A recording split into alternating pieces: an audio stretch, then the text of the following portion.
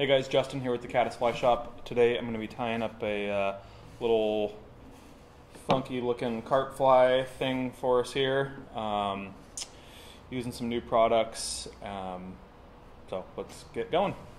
Alright, so here I have a size 6 Tiemco 2457, and that's just like a curve shank, down eye, caddis, nymph, kind of general nymph hook.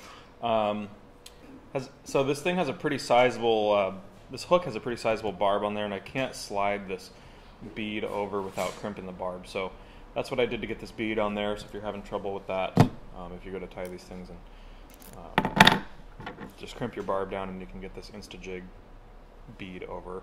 So there's that. I just have a little bit of a thread dam just to hold this bead in place, because it's kind of, if it's not on a jig hook with the you know, that 60-degree slant to it, it's pretty hard to, you know, this thing will want to just move around on you. So just building up a little bit of a thread dam there. Now I'm going to take some bead chain, lock that in, just give it 4 on one side, 4 on one side, 3, 3, 2, 2, 1, 1. And I just go around the base of them a little bit. Really lock them in there. So those are secured. I will place just a little drop of super glue right on top of that bead chain. That'll kind of soak all in, lock the bead and the eyes in there. That was a lot, but if you do that, get a lot of super glue in there. I just take my thumb and just kind of get the eye of the hook and just kind of set that glue in there a little bit better. Okay, so now we're going to start here. So we've got our eyes and bead locked in. I'm just going to lay down a little thread base here, and this is just so my little worm tail won't go sliding around the shank of the hook.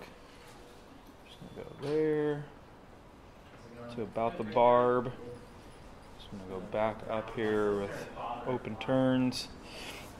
So now for our tail, I'm using just Caster's Squirmito, you know, rubber squirmy worm material. But first I'm going to apply just a really thin layer of dubbing on my thread.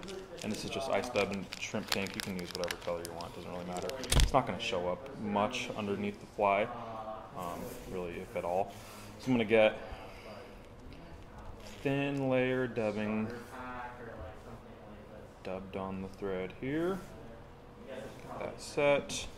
I'm leaving this a little bit long because I'm going to trim it, but and this is just for a little bit of adhesion. So I'm going to just tie this in, pulling that worm material back just to stretch it out a little bit. Excuse me. Okay, so you can see it'll kind of spin around the hook a little bit. So going back up, I give it some, you know, some nice tight wraps. Just get that redubbed back on there. Just to lock that material in there, because this stuff can be pretty finicky, and as you can see, I don't know if you can really see that, but it'll spin around the hook, and we'll kind of fix that a little bit here. So for the body, I am just using pearl core braid in tan. You can use micro if you want a little bit thinner body, but I'm just going to tie this stuff in here, about there. Tie this back. This stuff can be kind of tricky to tie in just because of all the braid stuff on it. So we're just going to tie that in. And you can lay down a little layer of super glue, but I found that it works a little bit better if you do this next trick here. So I'm just wrapping this back up with pretty loose turns. I don't want to pull too tight on this because you'll see, look, it'll do this. it'll start to spin around the shank of the hook. So, and that's just because this worm material is kind of funky. So I'm going right back up, gonna tie this off. Okay, just tying that off. I'm gonna trim it. It's underneath the eyes here. Trim. Finish up those. Clean up those butts there a little bit, and this is all gonna get covered up. Don't worry. Okay, so now this is just some brush-on super glue. I'm just gonna take this stuff and just go right over the top of it. This obviously is adding durability, but it's just gonna make it so this stuff doesn't spin around the shank of the around that hook shank. So really get that locked in there. Trim this tail while I'm back here, you know, an inch or so long. That's good. Gonna let that dry just a touch. Okay, and then now I'm just using a lively leg brush.